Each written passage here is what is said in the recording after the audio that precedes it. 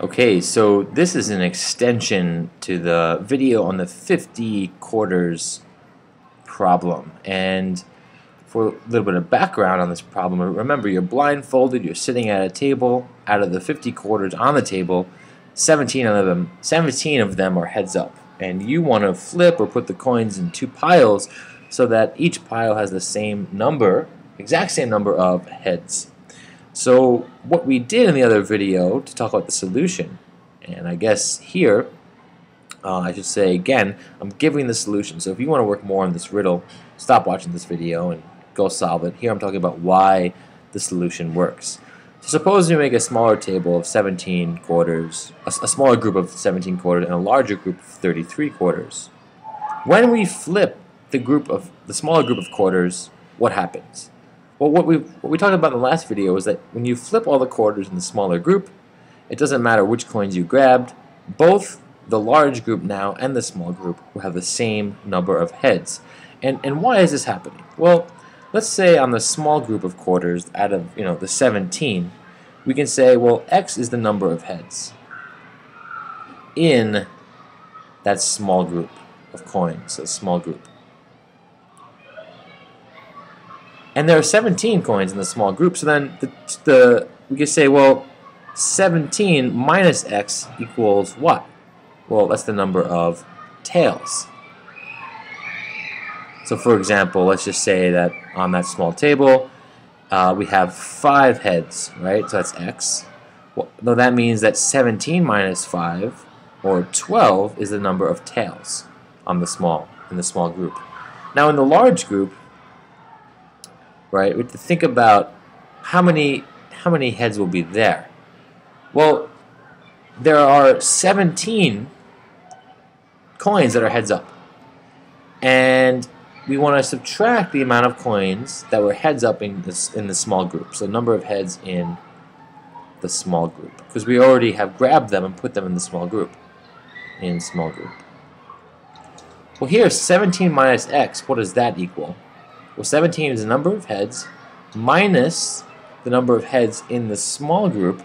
This will equal the number of what? Well, now this will equal the number of heads left over, right? Because, again, there were 17 coins to begin with that were heads up.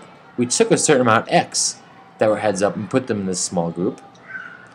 And now the rest of the coins that were heads up should be in the large group. Right, so 17 minus X equals the number of heads. Oops. So let me give you a little example of that. So for example, if we had chosen 5 heads up coins here, well, that means that there are 17 minus 5, or 12 heads, and those will all be in this large group. So now we start to get to this point where we can see that there's definitely a connection between the two groups. It's that the number of heads in the large group, 17 minus X, equals the number of tails in the small group. In both cases, 17 minus X, right? 17 minus X equals itself. That's what it is. It's 17 minus X. So in the small group, when you take 17 minus X, we get the number of tails. So in the large group, 17 minus X should equal the number of heads. And that means what?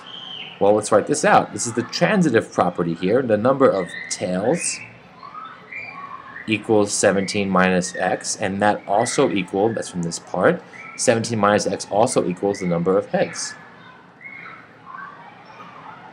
So if both the number of tails in the small group and the number of heads in the large group, I'm sorry, I didn't specify that. Oh man. Well, the number of heads down here are from the large group, the number of tails down here are from the small group. And let me just write that over.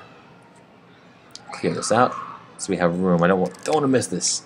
This is my favorite part. Where I feel like this really helps us understand what's happening in this riddle. Okay, so let me say that again. So 17 minus X, that equals the number of tails in the small group of coins. And 17 minus X equals the number of heads in the large group of coins. What does that mean? Well, once you put this all together, we can say the number of tails in the small group equals 17 minus x, which also equals the number of heads in the large group.